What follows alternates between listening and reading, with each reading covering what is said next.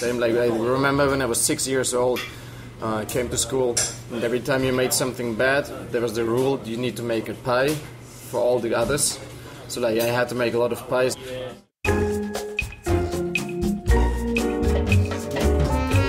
Welcome to the Lush Life podcast. I'm your drinking companion, Susan Schwartz, and I bring you the how-to guide for living life one cocktail at a time. Thanks to my mother's love of martinis, the first words I spoke were shaken, not stirred, and I've been obsessed by cocktails ever since. Together, we'll learn from bartenders, brand ambassadors, distillers, and others why certain drinks are popular in certain cultures, how to make the perfect old-fashioned, when to shake and when to stir, and so much more. Hear that sound? It's time to cozy up to the bar and let the fun begin. Our guest today hails from Heidelberg, Germany originally, and he knew for sure he could never sit at a desk all day. Good thing a friend asked him to join him on a trip to Brazil that would change his life. Noah Dorian Matthies had the luck to be at the beginning of the El Barón movement to bring the cocktail scene to Cartagena. Needless to say, he has never once been behind that desk. Well, I didn't come directly to Cartagena. What happened was that I was studying chemistry, and a friend of mine had a girlfriend in Brazil, and he said, like, let's go to Brazil. I said, okay. I joined him, then I started traveling, and yeah, I not even wanted to travel at the beginning, just went to 2 weeks vacations in Brazil, and then I started traveling for a year and a bit, and then I ended up in Cartagena. Yeah. Well, ending up in Cartagena and staying in Cartagena, you know, are two I things. I never really decided to stay. I just came here, then I stayed for a week, for a month, for half a year. And I always thought like, okay, I go there, I go to Australia, I go to Mexico. And finally, yeah, I think when I decided to stay was when my daughter was born like a year and a half ago. Yeah. It's then, always love. Yeah. yeah. Were you always a bartender? No, like I said, like I studied chemistry to be a chemist because that was what I wanted to be. But I started working as a bartender probably when I was 19 or almost 19. I was still 18 in Germany because I worked the weekends to make some money, extra money while I was studying. I always like cooking and drinking and eating. Same like I remember when I was 6 years old. I came to school, and every time you made something bad, there was the rule you need to make a pie for all the others. So like I had to make a lot of pies, and my mom always said like, the moment you can read, that's the moment you can cook. So she gave me a book, said like, this is an easy apple pie, you just read it, make it step by step. And is this a German thing? If you do something bad, you have to make a pie for someone? In my school, it was like this, yeah. So like, but she said, like the first 2 or 3 pies, she made them, and then... Like her fruit pie. Yeah, like any cake basically. I love that. Yeah. So like every Friday night or Friday after school, like you have all the cakes from. So you were really bad, right?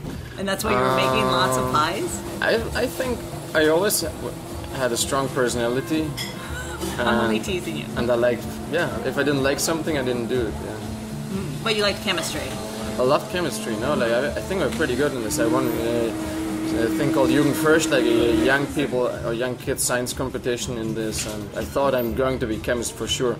But the moment you study, it's fun. The moment you end studying, you're just sitting in an office.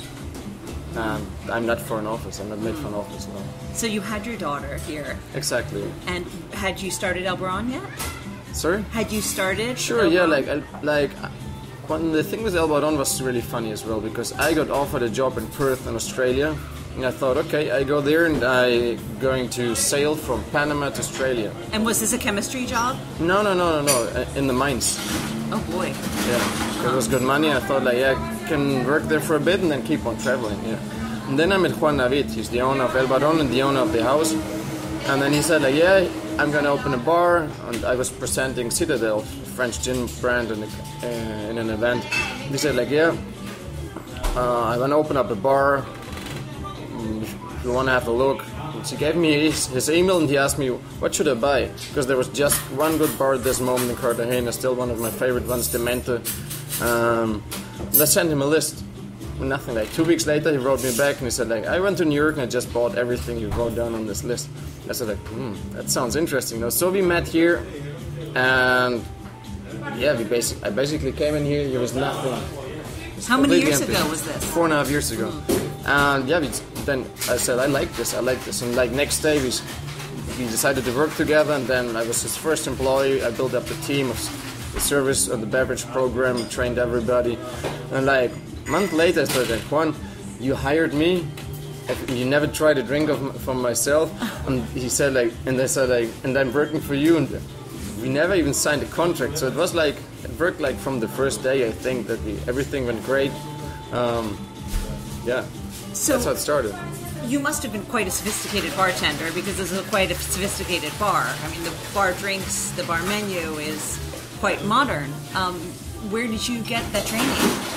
I think in general, like, what I do when I bit off, like I read about drinking, I read about eating, and I cook and I make things back home. So like I see something new, I do it, yeah. The second thing is I traveled a lot. I see different drinking habits in different countries, and I think the last one is to be well connected. Yeah, I think one of these things where I was well connected in Europe, then I made a lot of contacts in the US and South America, and in 2015 and 2014 when I was competing in the world class competition, I think I made a lot of connections there as well. Yeah, and then you get Cartagena as a city with a lot of input. I mean, like, you see, like, so many bartenders from whatever, Dead Rabbit, employees only, everybody has been to El Barón, and they've been constantly in touch with them. Yeah.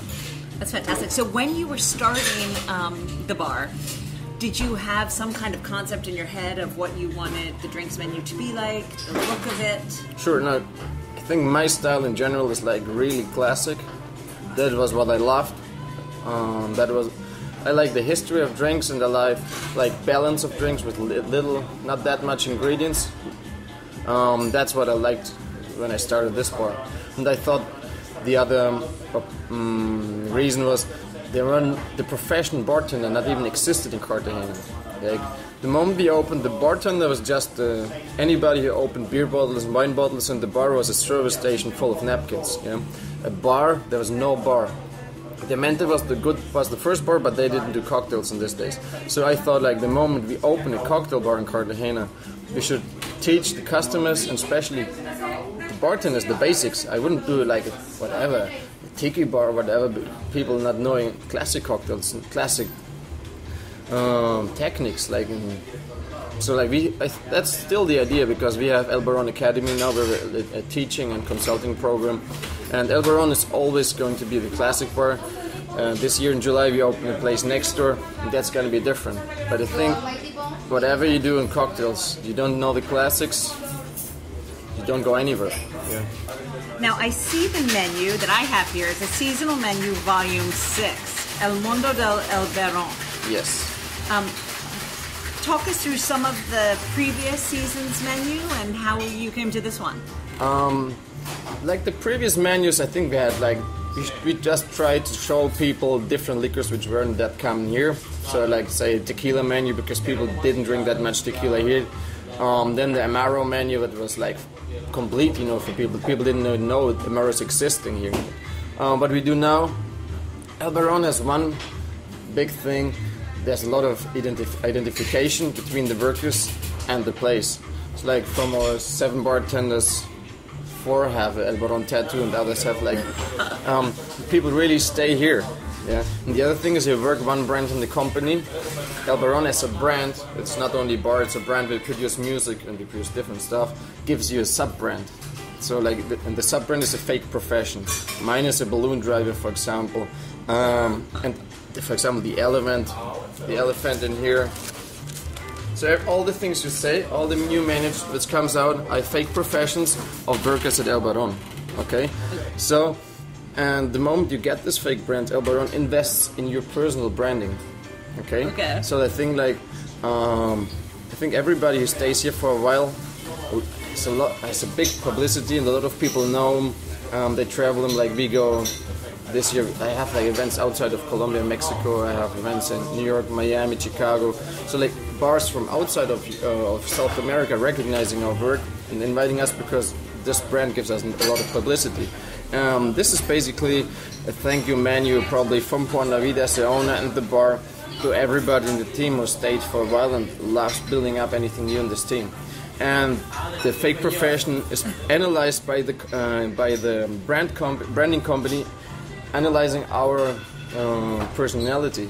So it's like they build up a big story behind this because it's complex. El Barón is always traveling, the figure El Barón, and sending stories, postcards, coasters from everywhere. So if you see any coaster in El Barón, let's say this one, Floridita, because he was just in Cuba and he fell in love there. There's a comic, there's a story, and the story is going to include our personalities in the future. Okay. All right. So like everything comes together. All right. Talk us through one of the drinks. I think the most simple drink when it comes to the presentation is Geóloga Galáctica. So basically, how would you say this in English? Galactic geology? No. It's like, it doesn't exist like this, no. But basically the idea of this cocktail was, I can show you the coaster, then you're gonna understand. So let's see this coaster. That's the special coaster from this drink. Okay. Oh boy. So basically, the idea is to have a really complex whiskey cocktail, and the moment you drink it, you have no idea where this flavor comes from. So we make a cocktail with bitters and Scotch whiskey and bourbon, and then we age it with milk, vacuum sealed for a week, and then it's a lot of different strange flavors come up. Then we cut the milk with lime juice or citric acid or ascorbic acid depending on the occasion, and then we filter the milk out again, so there's no milk stays in the drink, but it changes a lot of the flavors.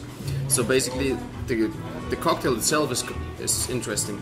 Then you serve it over a crystal clear ice sphere in this glass, and the moment you drink half of your drink, all the stars, which are the ingredients of the drinks, become bigger, and then you can, from up here you can see like all the names big, like how you call this? Yeah, telescope. Like a telescope, basically. Yes, you can see the stars afterwards. So really, now you're a romantic chemist. Yes. Right? Yes, I am. I'm really a romantic chemist. Yeah. I think it's right. always about an experience, about playing. People don't come to a bar because they're thirsty or to a restaurant because they're hungry, and there's something. Yes, if not, it's not only just for the clients, it's for us. If not, it's boring. It's something we don't even tell them, but then they drink half of the drink. They say, "Have a look in there," and then you have a look, and then, oh, I see caramelo. This drink I have to try. Yeah, sure, you have to. All right. Yeah, and the ice is another thing.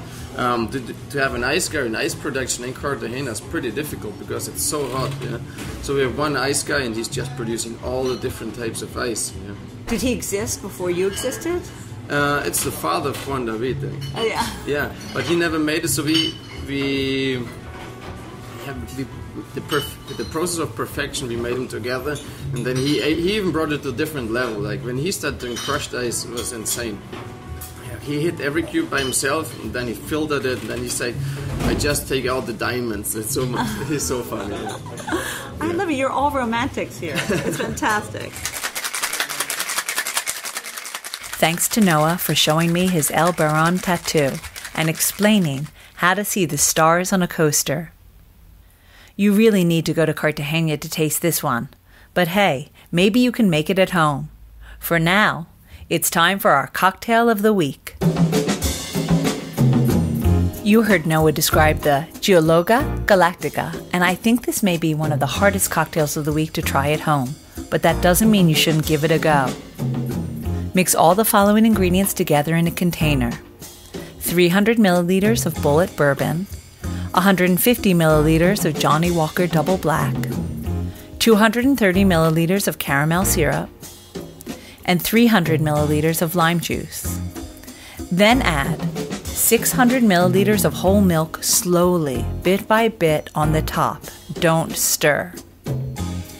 Then put the container in the fridge for about 6 to 10 hours.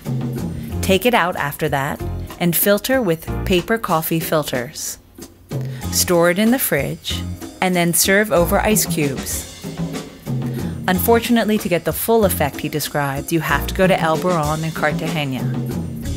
You'll find this recipe and all the cocktails of the week on lushlifemanual.com, where you'll also find all the ingredients in our shop.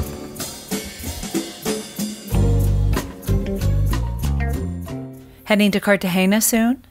You'll find out more about where else to drink, eat, shop, and sleep at bestbitsworldwide.com. Next week, I'll be launching my new Lush Guide to Ghent. Go to lushlifemanual.com and sign up for my newsletter to get it sent to your email inbox next Tuesday morning. Until next time, bottoms up. Thanks for listening to the Lush Life podcast, the sister of A Lush Life Manual. For more information and links to everything you heard, plus a bit more, please visit alushlifemanual.com. Always remember the wise words of Oscar Wilde. All things in moderation, including moderation. And always drink responsibly. Okay, I said that last part.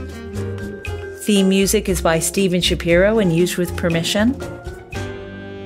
Lush Life is produced by Terra, and I'm your hostess, Susan Schwartz. I'll see you at the bar.